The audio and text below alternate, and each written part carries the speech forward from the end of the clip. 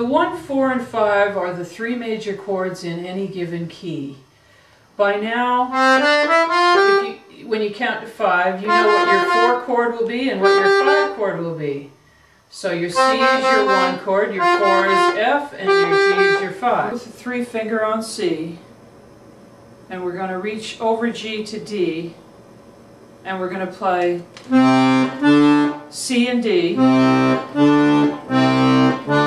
To play the blues, it takes 3 rows. So you're going to play 1 above the C row and 1 row below the C row. When you go up, it's the G row, and when you go down, it's the F row. If you use your thirds, as we were discussing earlier,